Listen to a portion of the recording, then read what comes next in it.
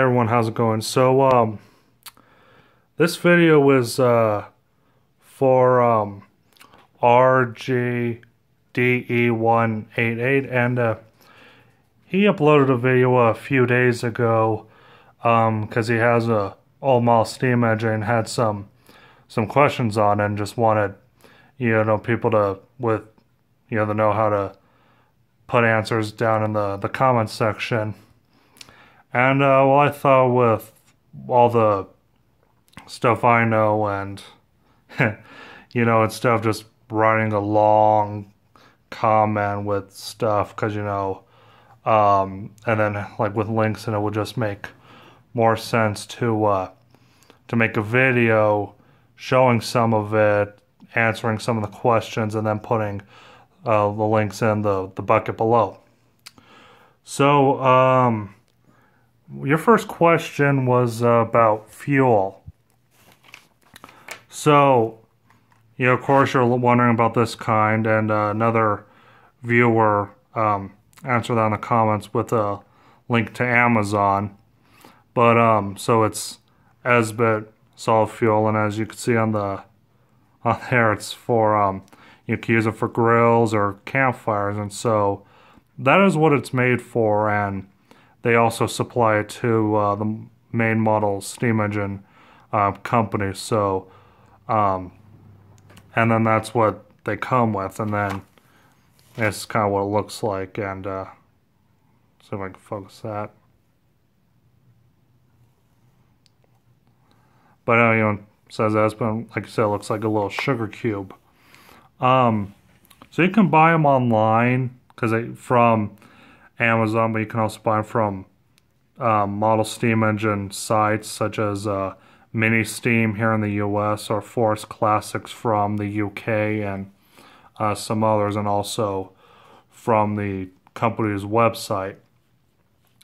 And you can also, of course, buy it from camp supply stores like REI, Dick's, or whoever, and because they sell for the camp stoves, and that's a little bigger than this, but you could just break it up and it works just fine. Also, they think they sell it at grocery stores this time of year as a grill starter, and instead of it saying Esbit, it'll say like Weber, Kingsford, or something like that. And there are a lot of types of fuel options, and personal preference, I'm not fond of Esbit. A lot of people like running them on because they think, oh, that's what you run them on because that's what they come with. And people have their reasons, and that's fine. Everyone, and sorry, but what I prefer is Sterno and hand sanitizer, not together. But they're two great fuels, and of course you can find them in any grocery store at all times of the year. And so, thing I like about, Stern, they're cheap, they burn good, and so I don't really think I should explain it, but I will say, if you're using Sterno, it is kind of a pain in the ass to scoop it out with a little spoon into your burn tray. So I came up with this little doohickey, and it's as complex as it looks. It's a plastic fork, and I just filled in the tines with hot glue, and so you can just scoop it up and put it in your burner tray. And so this burner tray doesn't go to this engine. So this burner tray is from one of my Wilescos, like yours. Your engine is a 1950s Wilesco D4, and I can tell it's probably mid to late 50s by the safety valve and the burner tray. And so you can see this one's lined with tin foil, and there's a couple reasons for that. One, just makes it a little neater after you run your fuel in it, especially if you're running on Sterno, but especially if you're running it on hand sanitizer, because it's semi-liquid, so you don't want it dripping out, otherwise it'll meld on anything, and yeah, not good if you set something on fire. So, that covers fuel. And like I said, your engine's a Wilesco D4, and so I don't have a Wilesco D4. I got a couple Wilescos, but not D4, any stationaries. So the closest engine I have to yours is this little Jensen 76. And so it's just, a little oscillator, also called a wobbler type engine. So, and there's that burner. And you were wondering also about the belts, where to get the belts. So, I know these aren't made exclusively for toy and model steam engines. I know I've seen them in like bracelets or necklaces that I've, that like actually something that my mother had. I'm like, hey, that's the same type of belt, and it was all stretched out, but there's still some good material in it. I know it's a spring belt. I don't know if there's another term for that where you could buy in like a nice big spool. But they sell them in pre-cut lengths at steam engine dealers on eBay or, like I said, Mini Steam Force Classics, and Mini Steam also sells them on Amazon.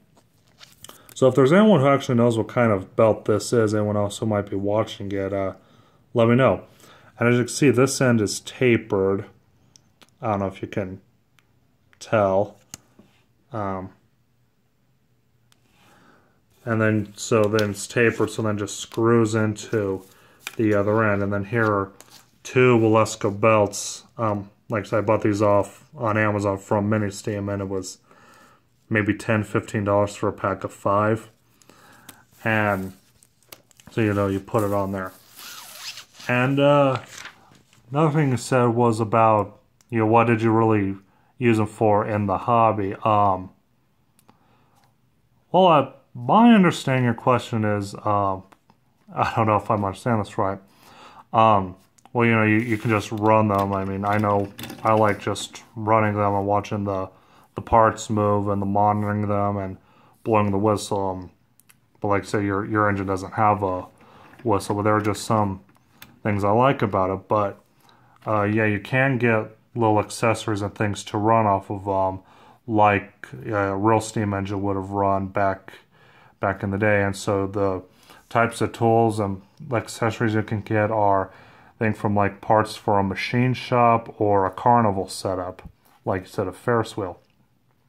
So here are some of my accessories. Just this guy out of the way. So this is a I forget the model number. I think it's a Wilesco M16 machine shop. And so you got your line shaft and pulleys, and you got a drill press, a grinder, and a little table saw. And of course, not all that powerful. So if you get one, you could just make these little paper boards out of tissue paper to cut it on.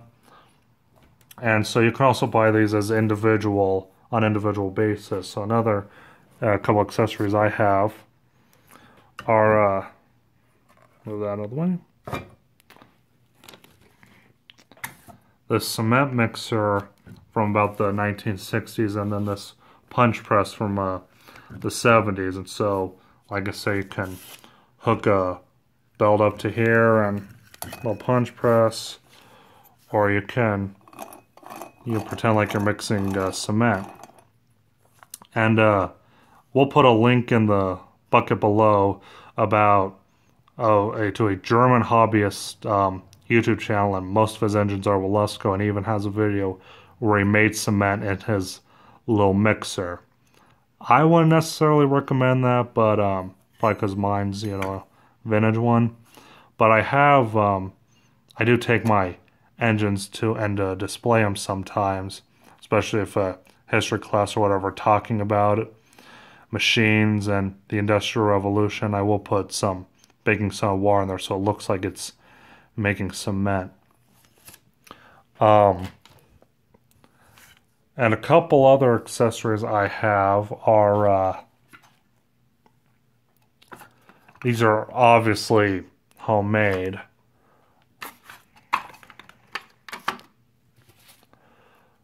So,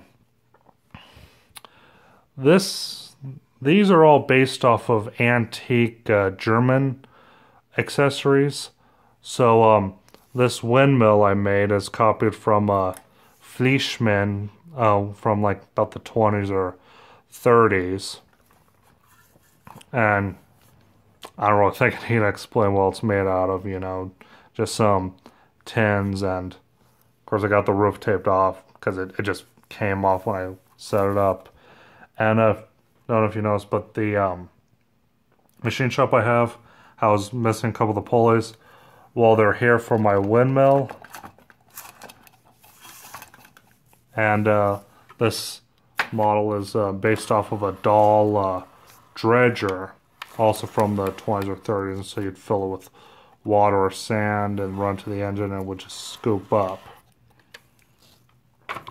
And then this is just a little mock-up I made, and it's a copy of a 1920s Marklin hammer, blacksmith hammer, forge hammer.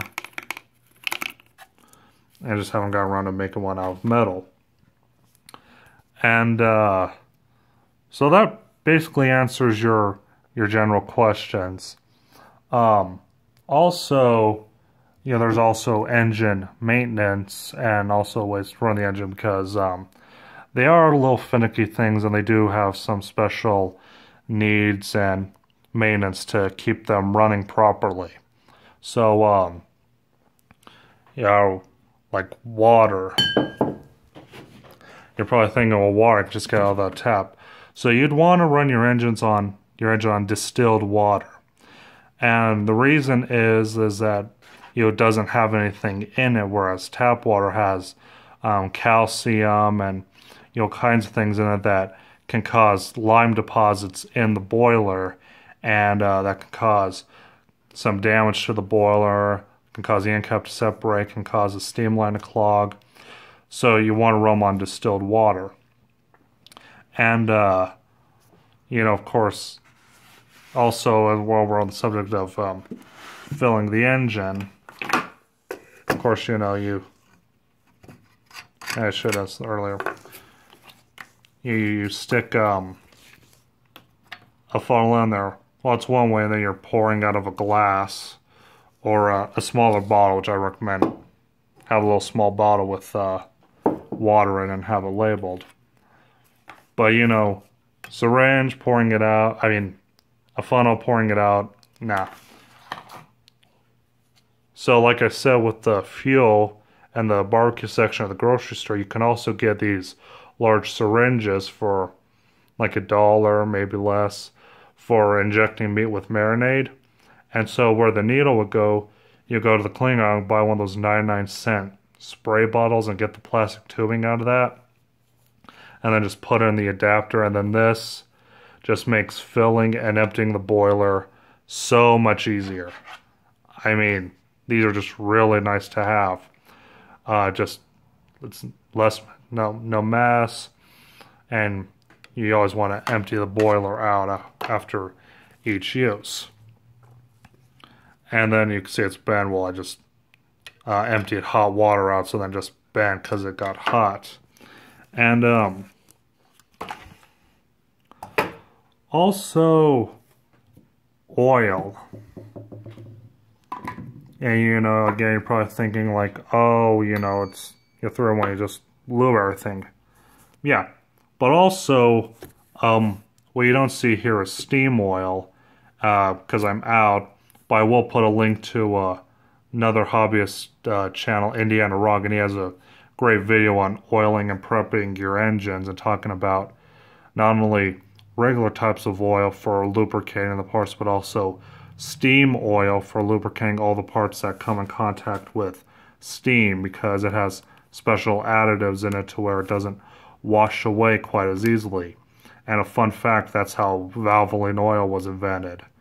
Because the oil they had for steam locomotives and other engines back in the 1860s wasn't cutting it. So then, I forget his name, said, hey, can make special oil for that.